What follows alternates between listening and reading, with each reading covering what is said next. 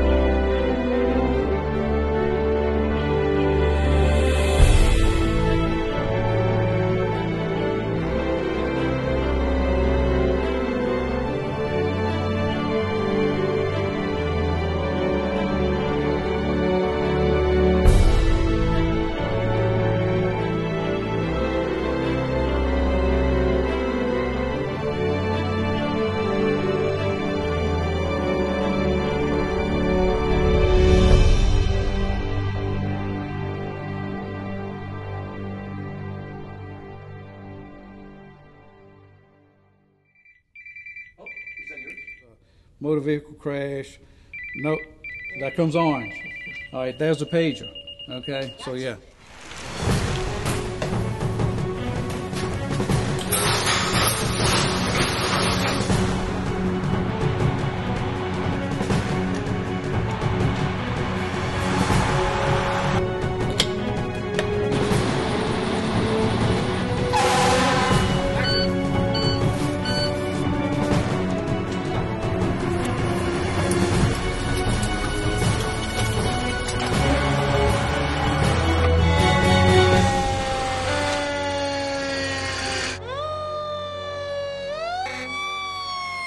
Guys went out and back in at normal state.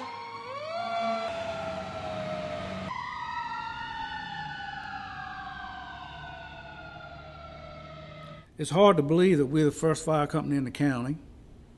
We're proud of it, very proud. It makes me feel proud. I'm just thankful that I'm a part of this organization. We have worked diligently since the beginning of time, since 1916, so that we have the firehouse that we have, the equipment that we have, not just apparatus, but the equipment that we need to go do our jobs comes from back then. They knew how to raise money, how to invest money, how to save money. We were like brothers here, and we still are like brothers. Anytime you have to work close, as we do, in a life-threatening situation, day in and day out in training, I think that you earn trust with each other. Any sort of emergency that people need help. And the whole fire company has thrived because of people who were part of the community, whether it was businesses or whatever, and if a fire company needed something, they provided it.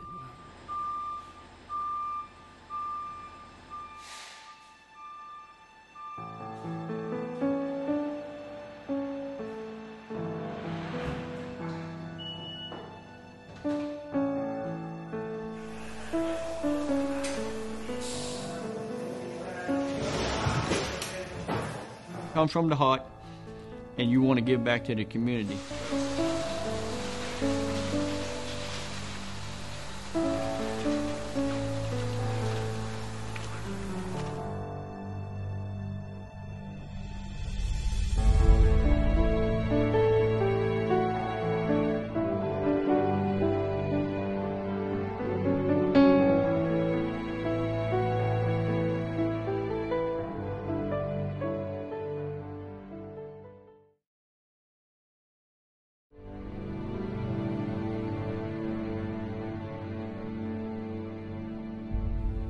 It may have been a lantern, or an oil lamp, or a candle left unattended by New Year's Eve revelers. We'll never know for sure. But at 1 o'clock in the morning on January 1st, 1916, fire broke out in the T. Mass & Company confectionery shop, located on the west side of Main Street, Gordonsville, Virginia, just south of the railroad overpass. The blaze spread quickly. Most of the structures were made of wood. Villagers sounded the alarm. A YMCA team from the University of Virginia, who just happened to be in the area, manned a hose reel and connected it to a hydrant that produced a meager flow from the reservoir on Cameron's Mountain. It took them a half hour to find a nozzle they could attach to the hose. The fire jumped Main Street to the east side. A building was dynamited to stop the blaze, to no avail. The night operator at the Chesapeake and Potomac Telephone Company had to abandon her post because of the flames, but only after she sent pleas for help to Orange and Charlottesville. Charlottesville responded by loading a steam pumper on board a flat car and hooking it to a C&O locomotive and arriving on scene in 18 minutes. They connected the pumper to the water storage tank at the train station and by dawn had gotten the fire under control. When the smoke had cleared, 15 businesses and 6 residences lay in ashes. The loss was estimated at $60,000. That's $1.3 million in today's money. At the time, only $10,000 of it was insured. 2 days later, Mayor J.L.T. Sneed wrote a letter of thanks to the mayor of Charlottesville, who responded immediately.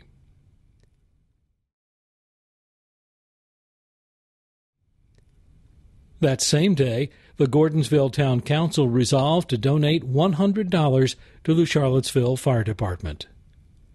3 months later, on April 1st, 1916, the Gordonsville Volunteer Fire Company came into being with the purchase of its first pumper, marking the birth of an ongoing tradition of volunteerism, fiscal responsibility, and community service that thrives to this day.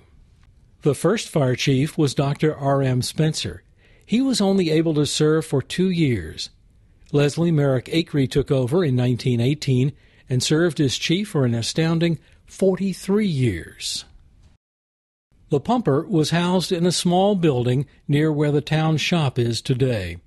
It would be put to good use 4 years later when another devastating fire took out the south side of Gordonsville, all the way to today's town hall. In that blaze, the pumper worked for 10 hours straight, with 2 men continuously replenishing the pumper's engine with gasoline and oil.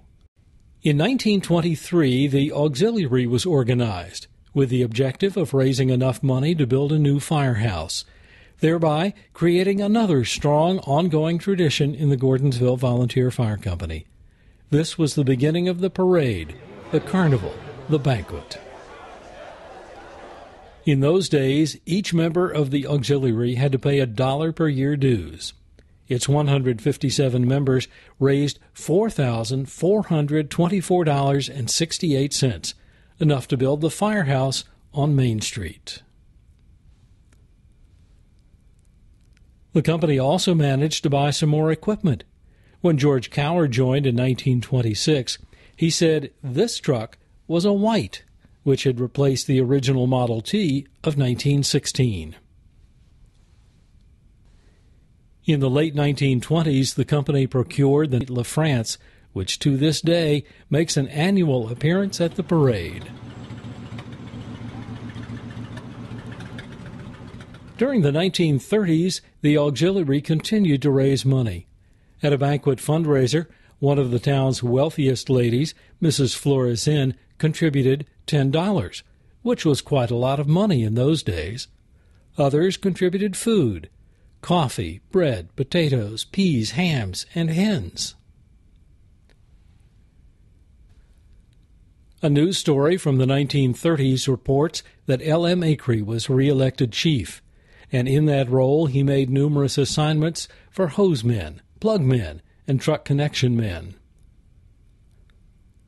Among those assignments are some familiar Gordonsville names: Preddy, Omohundro, paint, tally, slaughter, just to name a few. And in those days, to be a fireman, you had to pay monthly dues. Average number of fire calls per year? 30. It's also interesting to note that in 1930, Charles Oots of Barboursville applied for membership.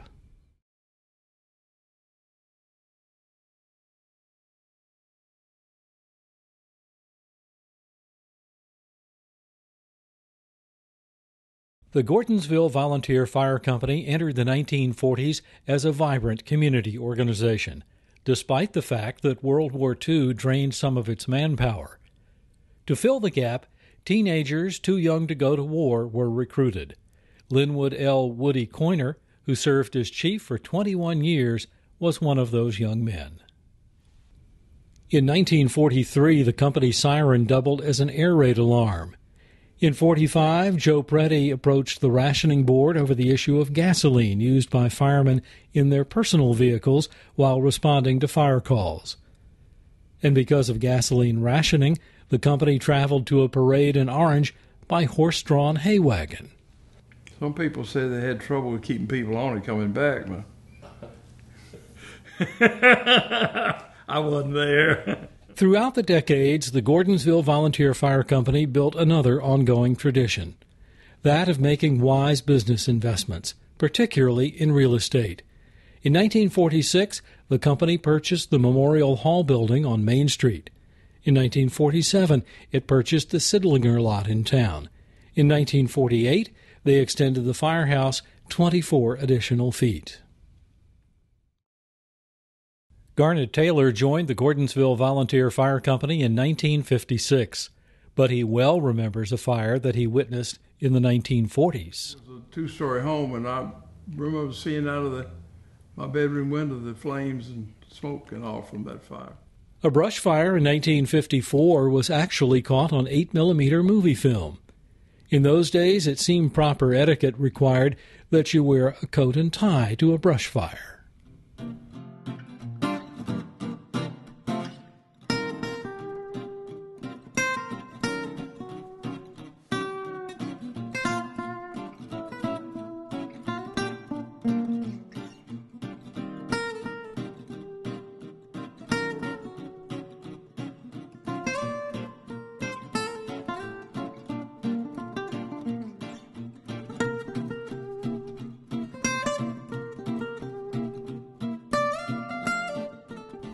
It wasn't all business. They took time to have some fun, too. In the summertime, when it was warm and all, you go to a fire like a field fire or any kind of fire, when it was over with, and before you stopped the pumps maybe, you had to look around and see where Skippy was, because if he had the hose, somebody was going to get wet. I think the guy's garden or something had burned, and said, well, I got the fire all put out. And Skippy stuck a nozzle up in the air, and it came on over, and it just sprinkled all down over him. And the man's wife come to the door and started out the door of the house, and he said, woman, don't come over here. He said, it's pouring down rain.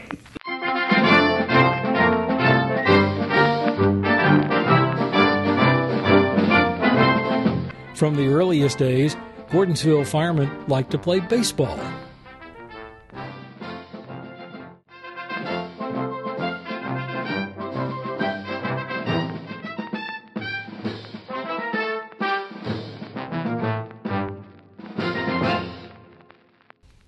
And then there's the story of the 1939 GMC cab-over truck. It was a beauty, and even after it had served many years as a fire truck, it continued on as a party and parade vehicle. We'd ride that thing we'd go over in the valley almost every week. Parades. Harrisonburg, Timberville, all those little places over had parades. We'd go over there. And that truck, you'd have people inside, people laying up on top, people hanging on the back. They had a lot of fun.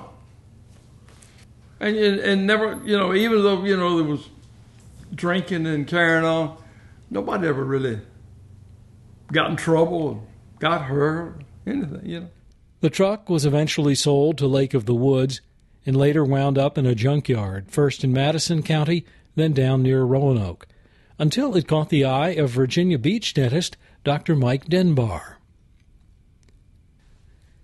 Denbar has a passion for restoring old fire trucks, and he's restoring this one to its former grandeur.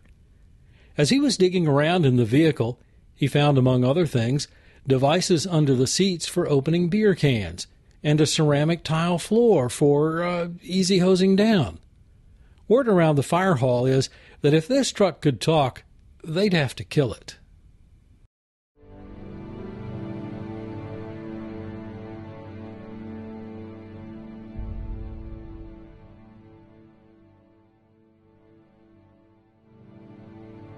I actually got in trouble because I started going to fires before I got voted in. One of the first ones was Piedmont Metal Fabricators right up here off of Main Street. And then we left there and went to Colvin's Turkey Farm for a turkey house fire, both on the same day. And I wasn't even voted in yet, so they had to slow me up a little bit, and then I got voted in. The story of the Gordonsville Volunteer Fire Company from the 1960s to the present comes to life through the memories of several veteran firefighters. Roy Childs is one, Randy Preddy is another. I used to go to fires with my dad. He was a fireman for years and years before I was able to join. I used to go to fires, and then he made me sit in the car, and it just always it excited me, and I just couldn't wait to become of age to become a fireman. It got in my blood, and both of my uncles belonged to the Gordonsville Fire Company. One of them still does, and now my son does. We didn't have a lot of things to do here in town, and I just loved fighting a fire. Because he lived close to the firehouse, Roy Childs would respond to calls on his bicycle. Well, I had a paper route, so I had a basket on the front, and I just put a light in the basket on the front. One of Childs' earliest memories was being let out of high school to help fight a forest fire near the county landfill. Yeah, they started at the Orange landfill, and they came across Kendall Road, and they finally stopped it over on the other side of Kendall Road. But the guys were in front of the fire with hoses down, and the wind came through, and the fire went around the truck, over the truck, and it kept on going. They didn't stop it. And because there was virtually no turnout gear, showing up to a fire in a coat and tie was commonplace. I could pull my tie off coming down the road to get the fire, but I ruined many a white shirt. At that time, when you went to the fire, we had some coats, we had some helmets, and we had some boots. It might fit you and it might not. Most of the time when you ended up fighting fire in 1971 was you fought in what the clothes you had on. We had some old hip boots, and we had some old leather coats and some hard plastic helmets. And we had the long boots like fishermen use, that you fold out. And we had a compartment in the fire truck, and we hung all the coats in there. And come spring, they decided they were too hot, so they took the liners out of them. Then, so they wouldn't be so hot in the summertime. And then when fall came, they tried to put the liners back, and at that time, everything was custom made, and only the liner that came out of one coat would fit in that same coat, so the liners never really got back into the coat.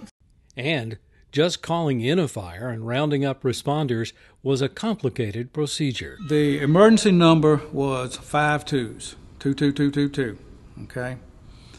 And it went into the C&O switch tower, and whoever was working that switch tower took the call and set the siren off.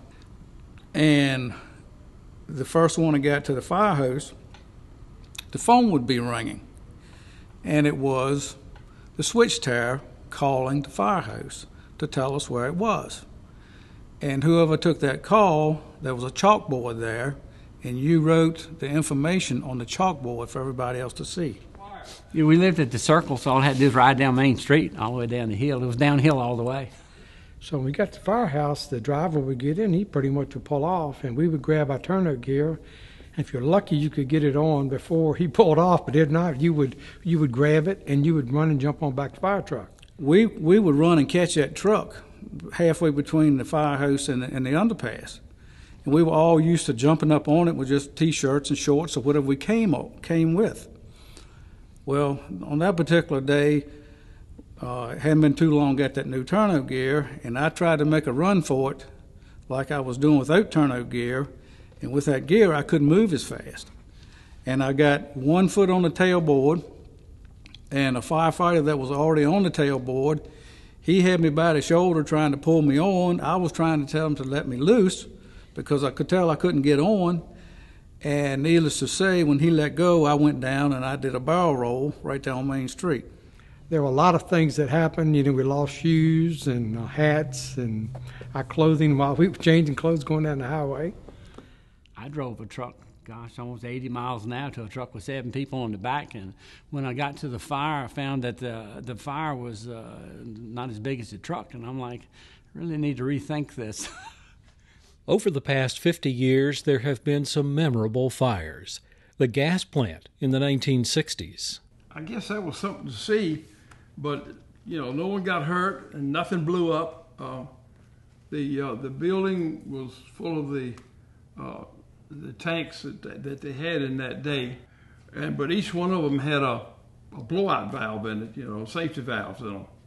So if they reached a certain temperature, certain pressure, you would blow that valve, and then the gas would blow out like a torch, and it burned furiously, but it didn't blow up. And I think I was told that there was over 100 of those tanks in that building, and every one of them, the safety valves, did what they were supposed to. A fire at Christ Episcopal Church in 1970 shot flames out of the roof 15 feet high. 2 of the biggest fires in company history occurred within 1 month of each other, Inverness and Hawkwood. On December 29, 1981, Garnet Taylor was coming home from work when he noticed flames coming out of the hilltop mansion known as Inverness. I got my equipment and I went up there. And short story is, the next morning I was still up there, and I came down about 6 o'clock, came home and ate breakfast and went back to work. But it was like a box house, 3-story box house, and the fire went up the back wall and went into the attic. Yeah, and like so many of those big homes, where the staircase went up, it was like 3 stories. And I'll never forget, it was right before Christmas. It had a Christmas tree in the middle of the hallway. Must have been 30 feet tall or more. And that didn't get on fire. And that Christmas tree was lit, and we fought fire, and it never went out. We had neighboring fire companies coming in from Barbersville and Orange. I think Greene County was there. We shuttled a lot of water, but where I was particularly positioned, I was at a swimming pool that had 24,000 gallons of water, and I had to get water out of that, and so we hooked up billy pumps and everything to supply me, and we pumped it completely dry. And like I said, it was very enjoyable to me because I got to learn and hands-on what firefighting was about from the end of pumping water and making sure everybody had water. And then a month later, in deep snow, Hawkwood in the Green Springs area caught fire. Hawkwood was an estate home that had walls, you know, like 2 foot thick. It burned and burned, and it just wouldn't go out. And we were there in the middle of the night, had about 18 inches of snow on the ground, and we were there all night and saw the sun come up, and probably lasted about 10, 12 hours. Yeah, now Mrs. Fisher brought us some soup up there that morning, a great big pot of homemade vegetable soup. And of course, you know, the fire came in about 2 o'clock, and it was cold and snow on the ground. And she probably brought that about 10 o'clock, and we were about to starve. we nailed that pot of soup. More recent fires include the restaurant Palm in 2006 and Colonial Florist in 2008, likely hit by lightning. Some fires result in happy endings, like this little fellow who survived a house fire thanks to some kind-hearted firemen. And there have been some unusual calls. Probably years ago, we probably got cats out of trees, but I never did. one call like it, I think it was last year or a couple of years ago. We had a horse that had walked over and walked on the covering in the wintertime, had walked over the covering, and it fell through into swimming pool. It was a matter of getting the pool drained and so we could get the horse out of it, but the horse was not injured. Fire Chief Ronnie Johnson remembers a similar rescue to this lucky dog. So we'd been there like 30 or 40 minutes, had the fire knocked down, they were pulling ceilings. So I told the guys to go back in to see if they could find the dog. So when they went inside, someone turned to the right, and next thing you know, they seen something moving in the corner, and the dog was in there. I was very surprised that he was not deceased. Brought him out there, they cleaned him up a little bit. Medic unit gave him a little bit of oxygen, he was fine. Fortunately, there have been no fatalities or serious injuries among members of the Gordonsville Volunteer Fire Company while fighting a fire. But there have been some close calls. Randy Pretty and Mike Beasley will never forget the day they responded to a blaze in the attic of a garage on Cameron's Mountain. And we got to a door which went into that attic of that garage. And I know that there was a lot of smoke in there. We had a charge line, and I was on the nozzle. And I said, we're going to get ready to open this door. And I said, I'm going to open it up. And I said, open the door. And we were all down on our knees and close to the ground. We opened that door. It just flew back. And all I could see was orange. It was just like the sun jumped out at us. And it was a backflash. And, well, when I got up there with a mask on, I said, it's too hot in here. By that time, one of the other firemen opened the door and it flashed. Well, it caught me right in the edge of the door, knocked me about 5 feet out into a hallway. And it never didn't hurt anybody, but the shields on the helmets, some of them were melted. It knocked me down, but I had the nozzle on, a fog pattern, and I took it to that door, and I just kept whipping around like we were trained to do, and I feel like that it kind of kept it from spreading. All you see is yellow fire, and it's scary a little bit, yeah. Matter of fact, I haven't been in the house since then. And most, if not all, members of the fire company have had to deal with fires and automobile accidents resulting in death. The worst involved children. Yeah, we remember the fire at Madison Run where a 5-year-old burned up in the house, and his father was out in the yard. His eyelids were melted off where he'd been in there trying to get him out. There's a lot of them that come back to you because, in this business, when you're working, you don't pay attention a whole lot to what you see. But after the fact, you can have flashbacks, you can remember things. And one of the worst, because it involved children, was a barn that burnt down. It was a barn full of round hay bales, and it was down on Route 22 in Louisa County. And when we got on scene, everything was fully involved, and the woman was screaming that her kids were out there, possibly in the barn. And once we got the fire knocked down and everything, Randy Pretty and I actually found them, 2 little boys, face down, and nothing but skeleton, and things like that. You remember it never leaves you. We are exposed to that on a daily basis, and I just hope people don't let it get them down and can keep positive, because we do see the worst that life has to offer on a regular basis, and sometimes the best, absolutely.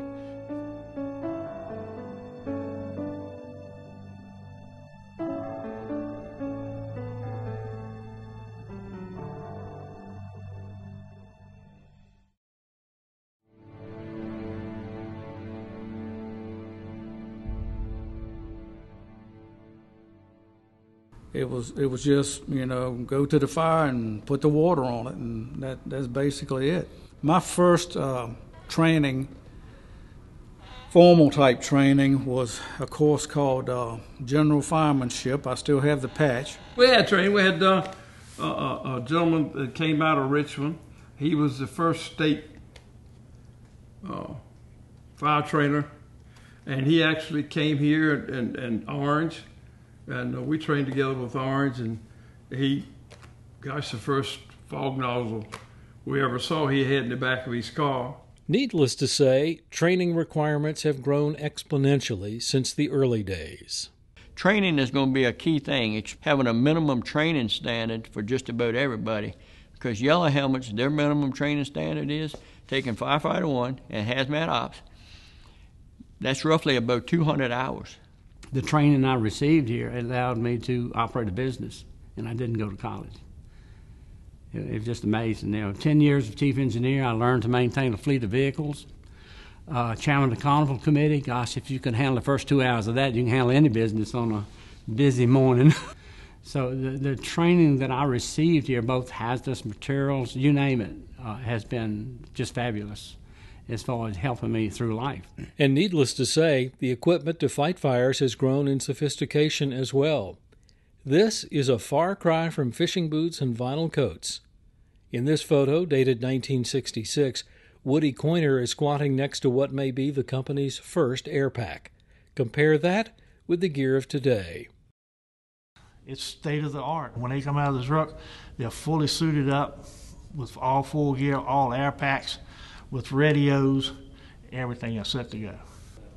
And all the equipment now, the face masks for the air packs, they're face fitted for everybody. Everybody has their own mask. They're not somebody uses this one, somebody uses that one.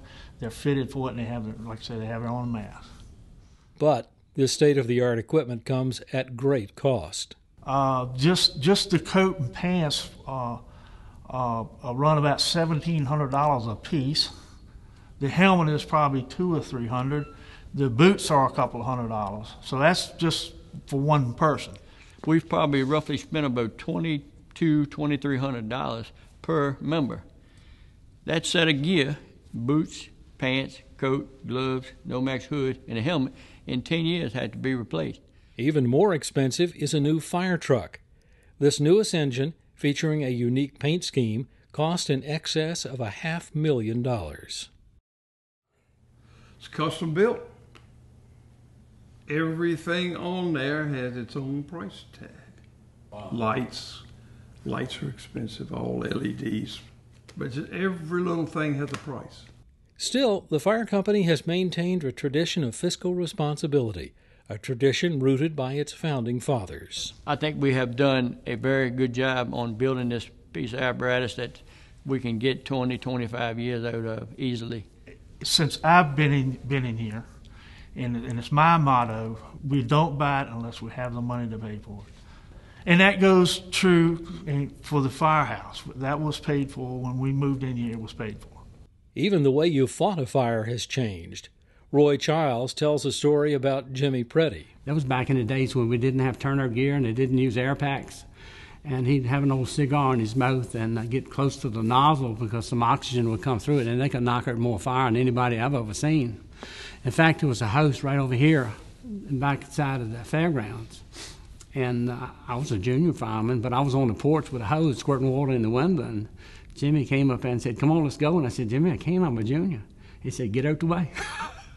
You always want to walk on what you want to save. If the fire is in the back of the house, you go in the front and put everything good behind you and push the fire out the bad area.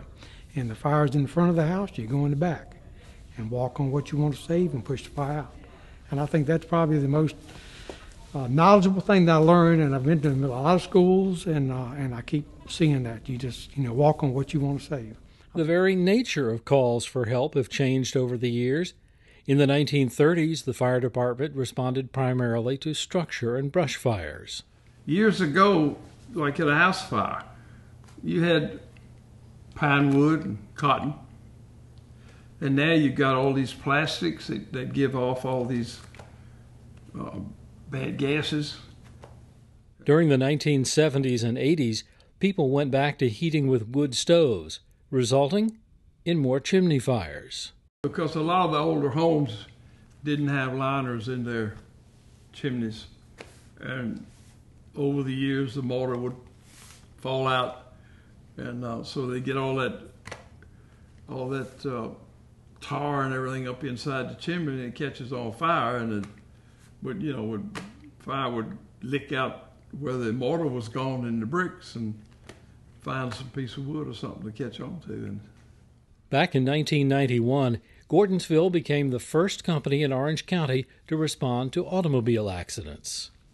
Yes, I guess we saw the need in that, the rescue squad's crash truck was in Orange, and we were working out in here in Louisa County and even out in Albemarle, back towards Baldwinsville and all. And it'd take them so long to get there that we thought it was good to be able to have something right on the spot. By 1993, the company had a squad truck carrying extrication gear.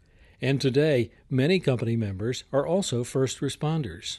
We have what's called a matro. Have all kinds of cutters, spreaders. If their car's wrapped around a person, we can completely cut every bit of it away from them and get them out of that situation. Back in the 1930s, the fire company responded to 30 calls per year. That number is closer to 450 today.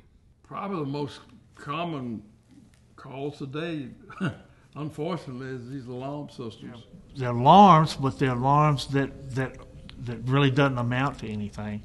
And I'm not sure how we tackle that, but you have to answer them because you don't know when it's going to be the real thing. I can remember we had a water flow alarm at the lace factory one night, and as we went around the circle, we could see fire coming through the roof. It happens. Sometimes it's the real deal, but you got to take each one of them as if it's going to be a real fire. Well, especially if you're a volunteer, you've got a full-time job, and then you want to donate your time, but if it's just day in and constant, day in and day out, you can't do that very long. It gets to where you get frustrated. I'm tired. I can't do this. We have members that are very frustrated at times. One of the biggest changes in firefighting is in communications.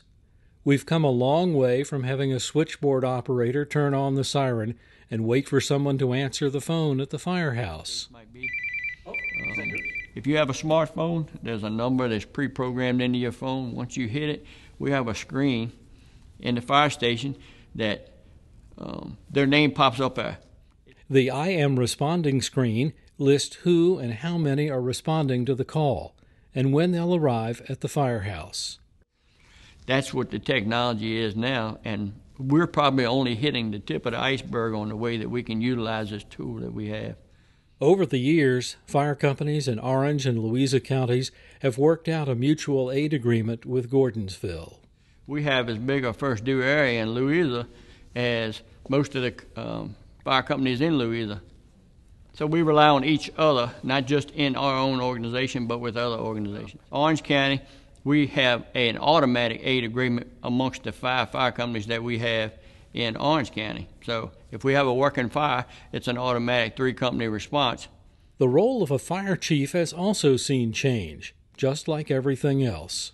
I've enjoyed that and hoping that we have moved forward from the way we used to do things to the way we're having to do things now and the way we're going to have to continue to do, because the fire service is ever evolving to the way we do business. There is so much responsibility. Everyone has to be accountable for what they do. That's where, like I said, where it goes back into the training. I have the same authority as a chief being paid throughout the state of Virginia. The same responsibilities. Anything that can go wrong, or if it does go wrong, they can put me in jail just as fast as they can put a career chief in jail.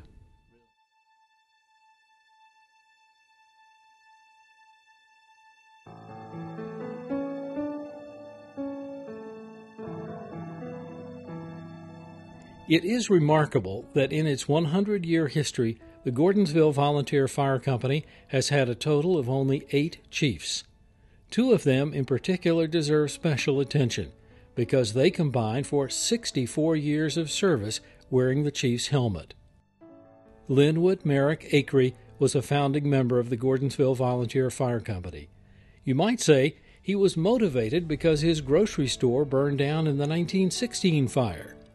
He rebuilt it and took over as fire chief in 1919, a position he would hold for 43 years. His wife ran an antique business. He also served 2 terms as mayor of the town, once in the 1930s and again in the 1950s.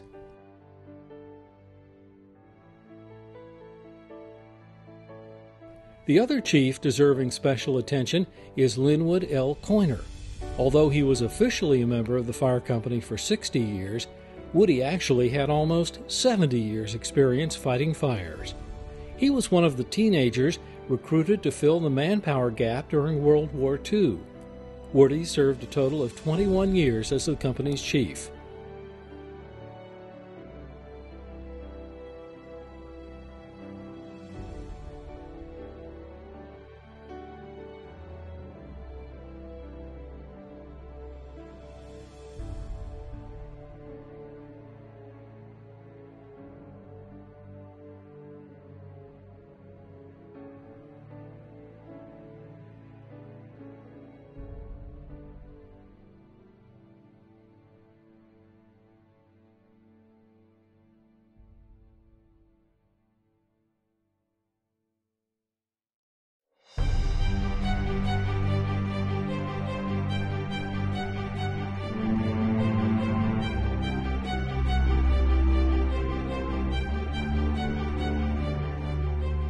From the latter part of the 20th century and into the 21st, the Gordonsville Volunteer Fire Company continued to grow while maintaining its time-honored traditions of community service and fiscal responsibility. Milestones along that journey would include the purchase of new apparatus and equipment to better serve changing needs. One of the biggest milestones in its history was the decision in 1983 to build a new firehouse.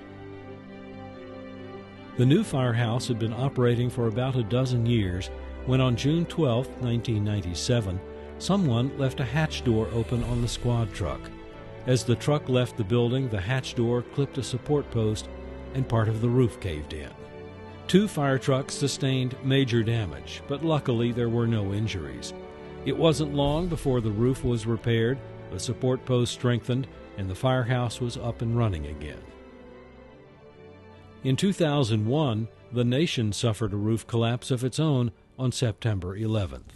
Right after 9/11, it was the Saturday after that happened. A bunch of us got together and said, hey, we want to do a boot drive and see if we can raise some money for the fallen firemen's families.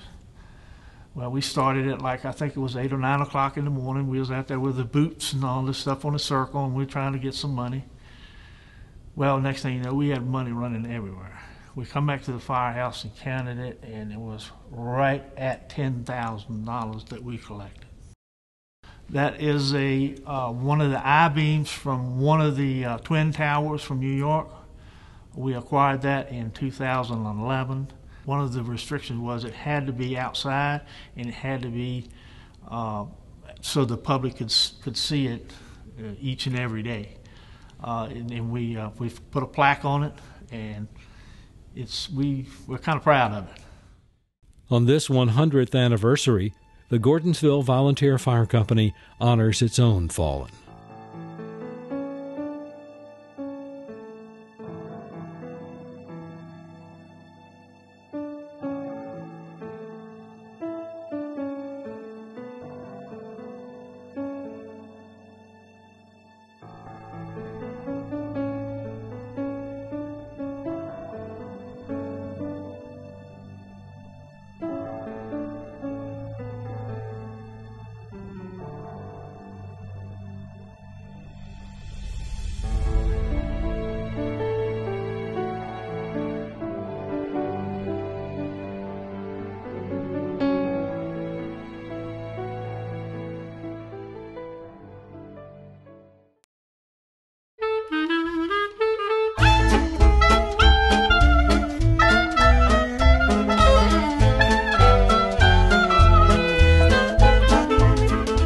The tradition of the annual parade dates back to the 1920s. Over the years, the parade grew in stature. The 1970 parade with 6,000 people was declared the biggest yet, until the next year. They gave away a car every year. Dinks Avery would sell 18 to 20 books of tickets. If you were running for office in the state of Virginia, the Gordonsville Volunteer Firemen's Parade was a must-attend political event.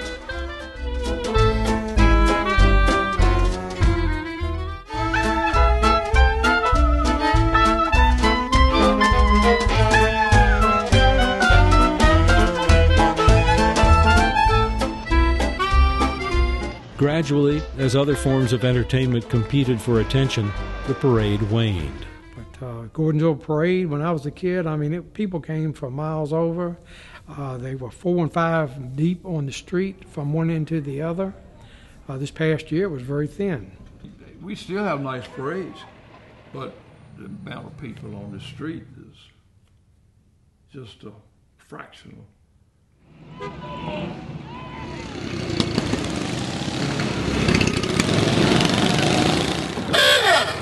The same thing happened with the carnival. In the old days, the week-long event was the only game in town. In 2005, the carnival was closed down by town authorities for violating state gambling law. It happened the night before the carnival was supposed to open. I have no ill feelings. I know that the chief of police had a job to do, but it was just the way he went about doing it. We checked into it. He was correct. The carnival came back, but with distractions like King's Dominion, the internet, video games, and the smartphone, its future is uncertain. It just doesn't seem like the crowd is there that used to be. So next year will be our last year with the ride company that we have. We're going to look at some different avenues, whether or not we might do a one-day event and see how many people would show up. It would lessen the load a little bit, but yet you're still doing something for the community. One of the biggest challenges for any volunteer organization is money. How to raise enough of it to cover the skyrocketing costs of a modern-day fire company.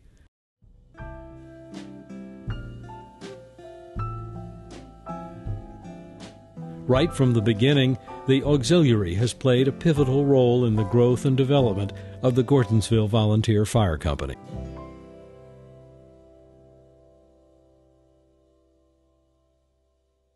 Every year at the annual banquet, the auxiliary has presented the fire chief with a check, and every year it's for more and more money. I'd like to present you with this check. Must be our 75th anniversary.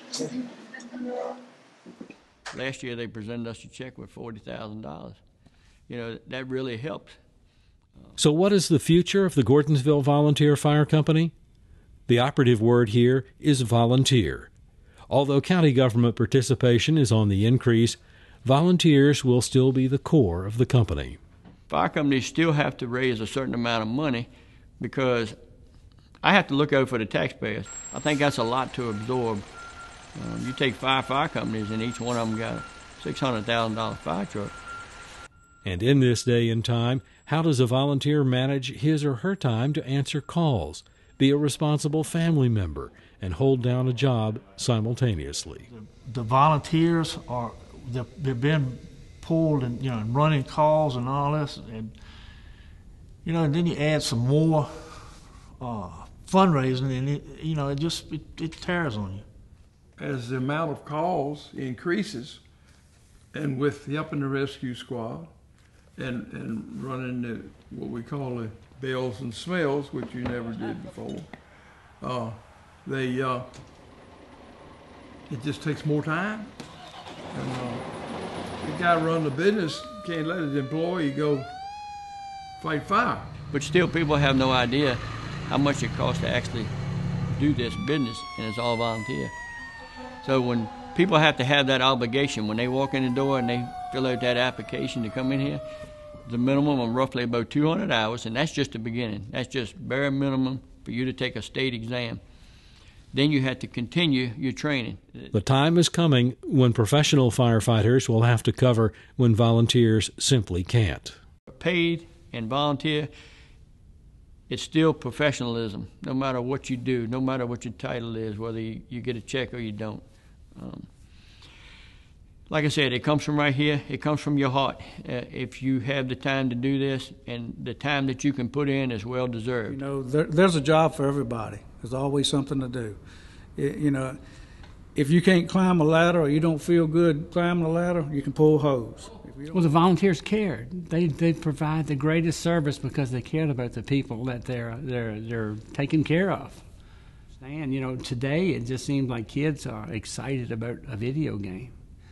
Well, how exciting is that? To me, excitement would be to crawl through a burning building and maybe save somebody, or do CPR on somebody and see them walk down the street. That's exciting.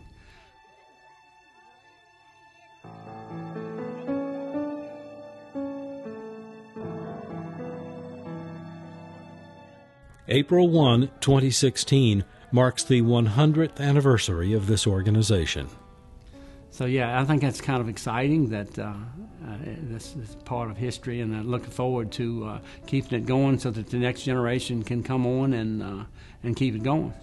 Oh wow, it's very exciting, you know, to be a part of something that's been here that long and to see it still thriving well. Like I say, I'm proud to be a member of this organization, and people just trust me to do the job that I do.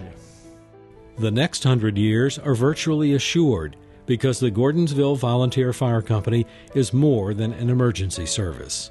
It's a family, a social club, a brotherhood. A lot of us call it our fire company family. We're close. We got each other's back. Even our family with the auxiliary. We don't just fight fires and they do their thing. We do our thing. We all work together, raising money, whatever we're doing. It's almost like a brotherhood. If you've got a problem, you don't have to worry anything. Somebody in the fire company is going to be at your side to help you. It is a brotherhood. And that goes for anybody in the fire service. When you were in a burning structure and it was hot, and you couldn't see your hand in front of your face, and you knew he was with you, you felt comfortable because they were not going to leave you in there. We're from all different walks of life and different jobs and different educations and all. But when you called on here, you volunteer here, and you get your brothers back. And we have fun too. We have a whole lot of fun.